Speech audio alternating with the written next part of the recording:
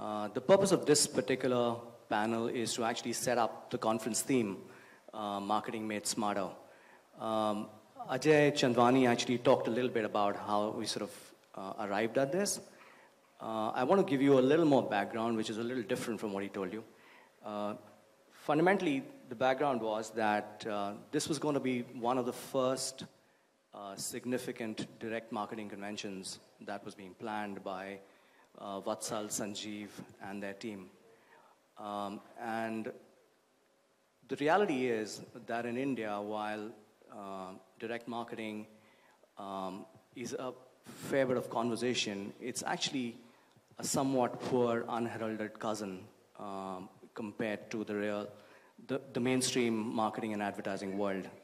And the objective was that this particular convention should be, in a sense, like a wake-up call for the marketing advertising community, including ourselves, to tell people really how much the world's changed, right? And that's really what the theme was about, to tell people, I mean, how much has changed across the world as well as in India, and how real this direct data digital marketing world is. And that's really why we picked Marketing Made Smarter as a theme. There's obviously a lot that's changed around the world. And to give you a couple of startling facts, one of them is that, for people who live in India, they find this surprising, that the Ad Age Family Tree Report actually ranks Ogilvy 1 as larger than Ogilvy. Wonderman, Rap, and Ogilvy 1 are all three larger than Ogilvy, and they're twice the size of Lowland Task globally. Which sort of is indicative of the real changes that the data direct and digital world's bringing through, right? And that's kind of reflected in the numbers. It's also important to note that it's companies like these that are more likely to be picked to be part of lists like the Ad Age A-list, which is reflective of companies that have brought in the largest amount of change, innovation, and new thinking into the world of marketing and advertising. If you look at the stuff that the data, digital, and direct marketing world has brought in, the kind of changes that you see seem somewhat instinctively smarter. Like, for example, you have this theme called test before you launch, concepts like design of experiments and stuff like that have come in, right, which sound like look before you leap, something we were sort of taught many, many years ago, right? Earned media sounds instinctively cheaper and smarter than paid media, right? There's also a whole new granularity with which segmentation now happens, right? There's locational targeting, which sounds a lot smarter than targeting people when they're in their bedrooms, and so on and so forth. But the smartest thing that I did was actually pick a really smart panel of people, right, to talk to you about it. I threatened them to prepare 3-minute speeches, which they're going to now sort of unleash on you, right? So let me start by introducing these wonderful gentlemen that I have with me. That's Ramit Arora to my right. He is the Senior Director for McDonald's in India for marketing. That's Sanjoy Gupta. Sanjoy Gupta is Executive Vice President for Marketing for Aegis Limited. This is not the Aegis Media Company. It's a outsourcing and consulting company. To my left is Satish. Satish is Senior Vice President for Draft FCB. Ravi Jaswani runs Digit9, which is a fairly strong digital agency, which is multifaceted. Mahesh Murthy runs Pinstorm, and he's like the founder of search marketing in India. So over to who wants to go first? Okay. Sanjoy. Hi. I'm a bit new to Mumbai, so a lot of you may not know much about my background. I've had the good fortune of being in the hallowed mainline agencies for most of my working career, over 25 years, and I've crossed over to the client side as a marketer fairly recently. This whole divide between mainline and the direct and digital is something that you experience day in and day out in the agency side of the business. But I was just thinking that there's a tendency to box in through labels a lot of what we do as marketers. And if I just take the essence of what we're talking about in terms of data, which is working with numbers, and digital, which is working with technology, there's so much that you can do, both in marketing and in personal lives. And I just want to start with, in my personal life, how I use data and digital for one of my hobbies. And I love words, and I play Scrabble, serious Scrabble. I play Scrabble competitively. I travel in India, even abroad, and I'm not bad. And you wonder what's the connection between data and technology and words. And in order to prepare for Scrabble at this level, one has to have strategies. So there are about 180,000 words in the English dictionary, and about 33,000 of them are 7-letter words, which give you high bonus points. So you can't learn all of them. So what we do is, we organize those into by order of probability. And then you learn based on probability. So once you do that, the likelihood of you being in a winning position is much higher. And then you play against computers which have simulators built in, and you hone your strategy on the basis of that. So that's data and technology, working at a personal level. Now, on the professional level, Venkat is asking, what sort of experience and where a conventional approach hasn't helped. And in fact, this is an old story. About 5 years ago, I worked on a client called Dell Computers. And I was in an ad agency, and the challenge before us was quite different from the kind of challenges that ad agencies typically get. Every quarter, you were given a target. You had to drive a certain number of calls to a call center for their computers. Those calls had to be split in a particular ratio between different products. So servers, desktops, laptops, whatever. And there was a budget. And that budget had to be optimized in a way in which all the co-op funds were used adequately, fully. And the creators had to match the co-op funds. So this whole business, in fact, they outsourced their marketing to an agency.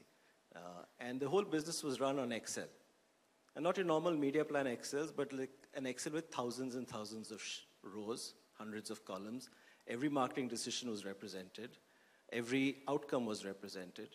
And every morning, you got data from the IVR as to what was the number of calls you actually achieved, and what are the target for the week and for the day, and you had to redo your media plan for that day in order to drive the numbers. So that's an approach, and that, Jody was talking about how direct marketing is both marketing and advertising, or direct and advertising. And the channels that were used are both media channels as well as direct marketing channels, catalog marketing, email marketing, the whole, web marketing, the whole gamut. And you can imagine the power you have when you know exactly what's the cost per call that Times of India gives you versus Hindustan Times. There's a tremendous ability to negotiate across in terms of media rates. So the value of data is, it's immense. And of course, when you have to drive your CPCs down quarter on quarter, you run in an efficient way.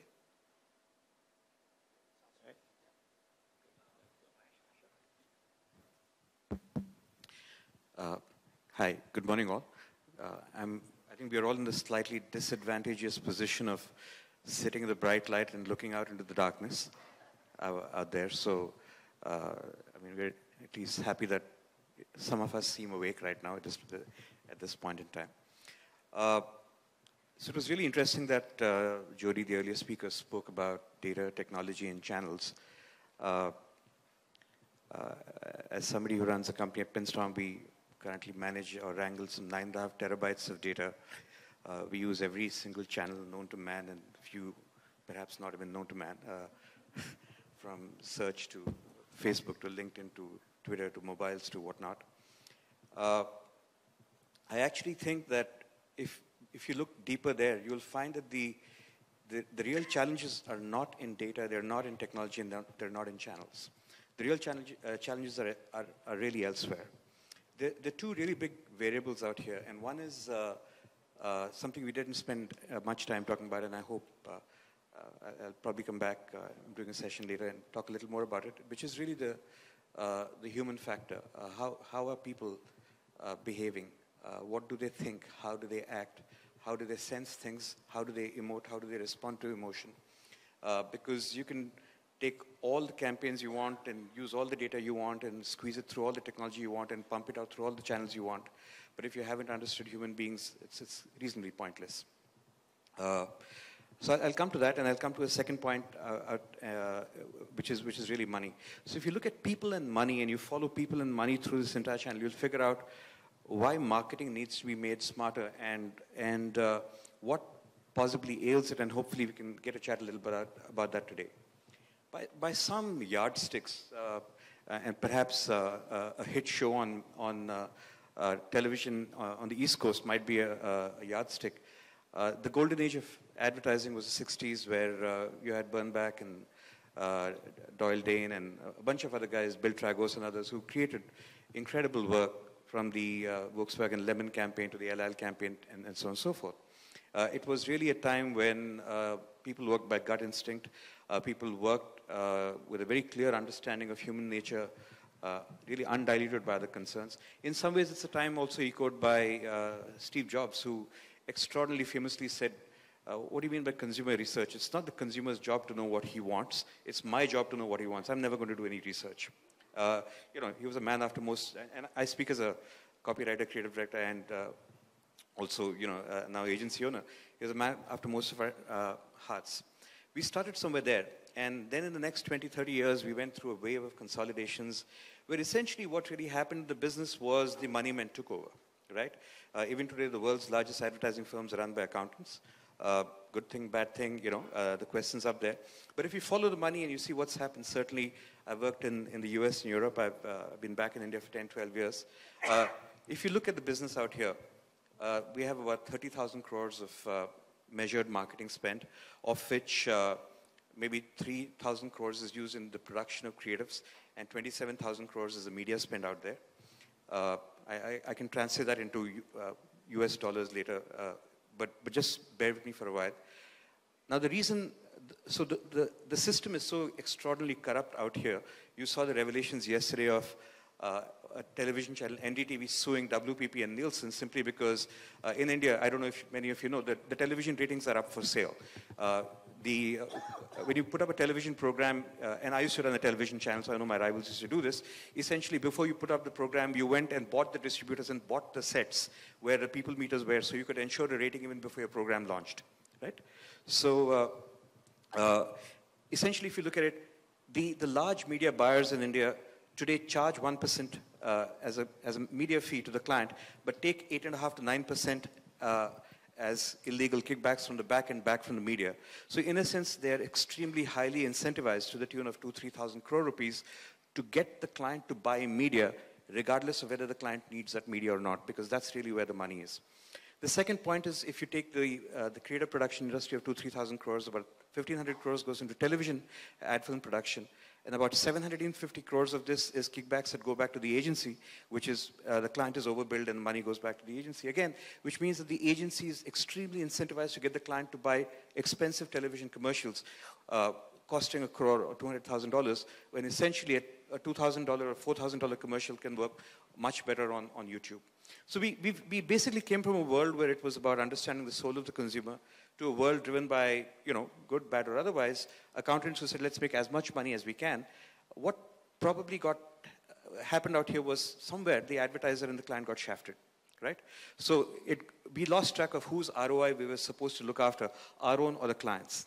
Now, the really interesting thing that this new world of digital brings to all of this is, in some ways, it probably heralds a bit of a turn back to some of the innocence of the past. A couple of ways. One, it's now extreme. I mean, technology has brought the cost down where you can shoot high quality video stuff for $2,000, $3,000, $4,000 at full broadcast resolution and produce it and bring it up there. Two, you have an enormous amount of paid media out there. Today, as an agency, we run 6 or 8 communities on Facebook of more than 1 million people each. And we know we have the ability to reach that large number of people without really spending any media money whatsoever.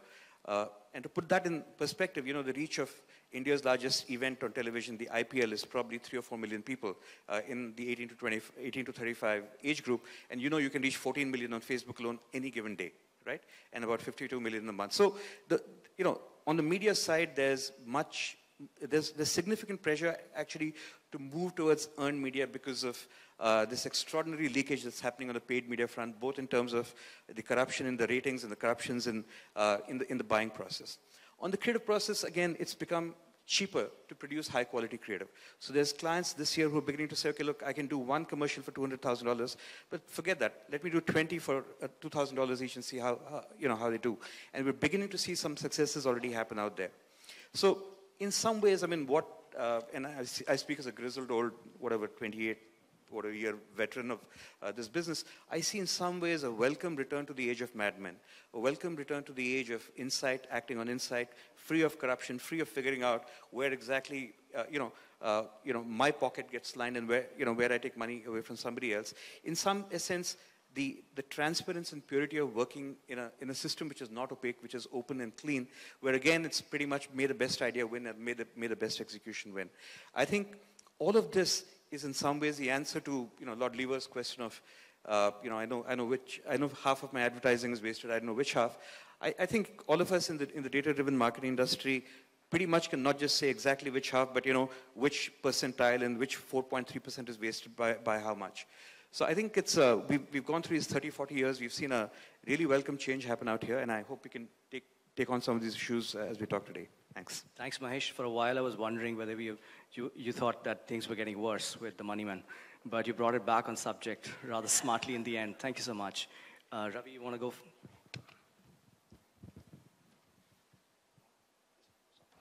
Yeah, hi. I'm Ravi Jaswani, and I started Digitline about 7 years back when we saw the need. That digital was picking up. We were already running a mass media agency by the name of Nine Winds. We specialized in entertainment marketing. Now, that's not something that a lot of people do. So we do movie marketing is what we specialize in. And for those of y'all who see movies, you'll realize a movie like Dirty Picture was an easy one to market, and I'm sure most of y'all would have seen it. What Jody was mentioning is the blurring lines between different, BTL, ATL, and direct marketing. Post Dirty Picture, which was a super hit movie, we were landed with the challenge of marketing Kahani, with the same actress in a completely different role, completely different as in plain Jane woman from the sexy factor that she was portraying in a previous movie. And the challenge lied that the budgets were low, the actors were, in a completely different unseen role before. And I'll tell you the story of Kahani as to what direct marketing was, how it was used to get people into the theaters. Okay, so we started with a very simple idea. So it's not supposed to be expensive, like my friend just mentioned out here. It's not a $200,000 campaign or something like that. So we started by just putting charcoal drawn posters of a person on the streets of the metros, and just saying, missing man, can you help us find him? And down there was a small message saying, if you find him, please get on to facebook.com/Kahani the film. And people started noticing these posters and started, telling each other about it and thinking they're doing a social cause. Went on to Facebook with the same message saying, if you find this gentleman, and it was a story about an NRI guy, coming to India and getting lost and his wife trying to find him. Message traveled all the way to London, asking people like, have you seen this person coming into India and stuff like that. It went so viral that we then decided to go mass with it. We went on to SMSs, to BBM, to WhatsApp, and coming to ROI, we had a 13% hit rate, people forwarding it to their friends. So like you said, one person sets it to 8 and the next 8 and the next 8. It just went on to such a limit. The mass media campaign had not started at that time. So people just thought they were doing a social cause trying to find a person. And by the time the main movie communication started, people said, wow, we've fallen prey to a trick. There was a, terms and conditions saying, if you find this gentleman, please log on to Facebook and let us know about it. They were so emotionally connected with the movie by the time they realized that, what they had done, and it was all over. Television channels picked it up saying, find this gentleman and report it to these guys. So it's all about, it's not about which medium you use, it's about how you use the medium. It's about, using it correctly, getting people to connect with it. So it's not about making them buy and see the movie, but making them connect with it. And to the people who are here and from India, they know that Kahani went on to become the biggest blockbuster of the year, with a star cast, which the storyline was good. Obviously, the content was obviously good, but the driving force to the movie, it was not something that people would go to like in a must-watch situation. But by the time the movie released, people were so connected to that movie, they said that we cannot miss it because we've been part of it. So it's blurred, like you said. And digital marketing to me, it's always going to remain the tip of the iceberg because it's so evolving that every day there's something new happening. So you can't rest back and say, okay, I am an expert in digital marketing. And direct marketing, it's all about connecting with the consumer. It's not only about trying to sell them something. So, and I'm sure everybody out here has a social media account. There's nobody out here who will say, no, I'm out of this medium. So connecting with them is what is required as of today, and nothing better than direct marketing for it.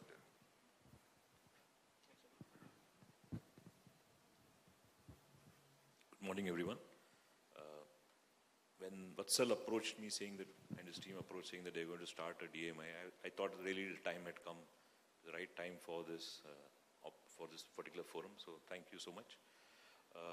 I began my career in FMCG sales, and then moved on to brand marketing, brand management. I worked with companies like Johnson and Reckitt and Boots before I moved this side of the fence and started my own digital company, which we didn't really go on far. But I think the medium, the way it has really evolved. I mean, one is really realizing that it has got far immense potential.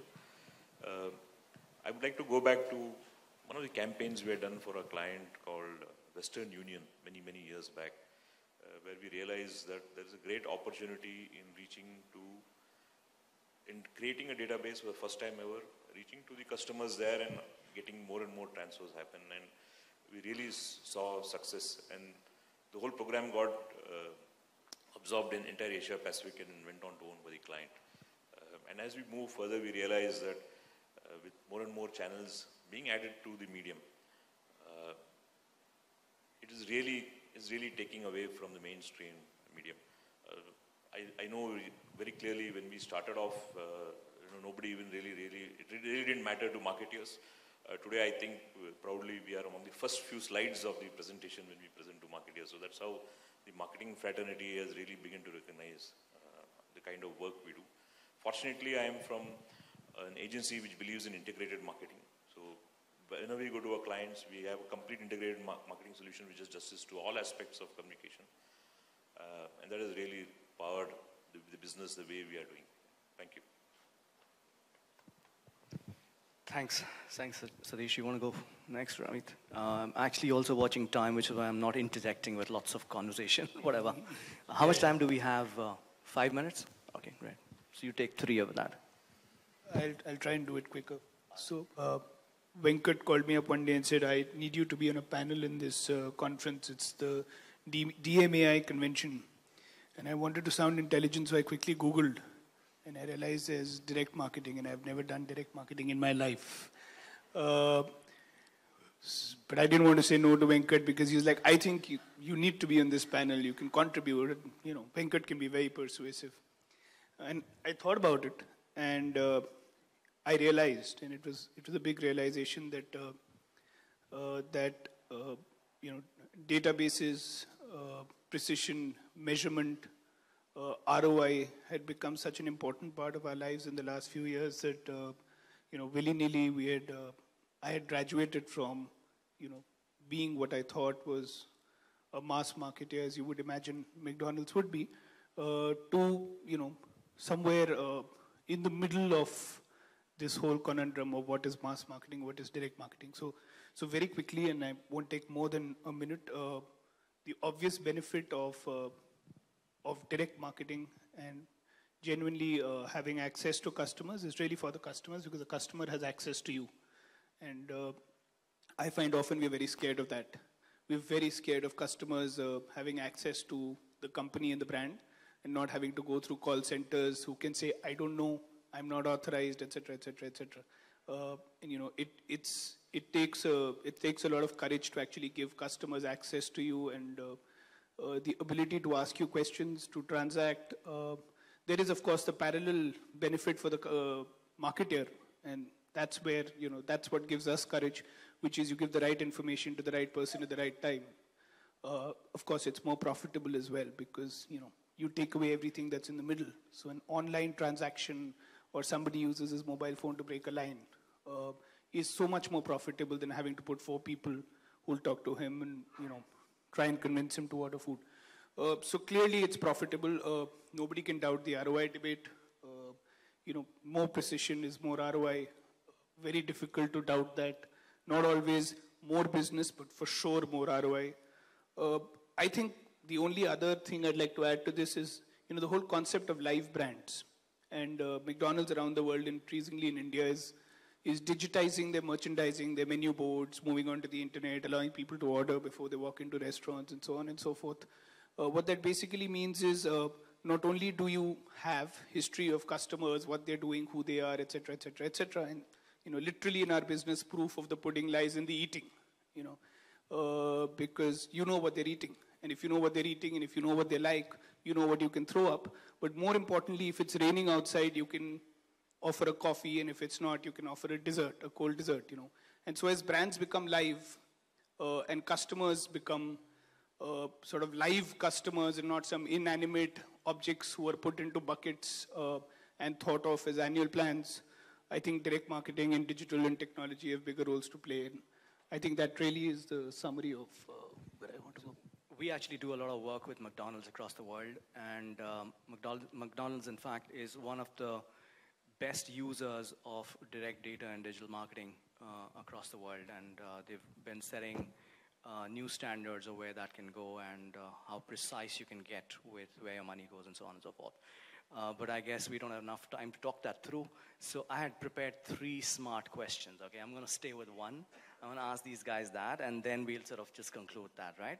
So here's my question, right? So we keep talking about, marketing having been made smarter and so on and so forth.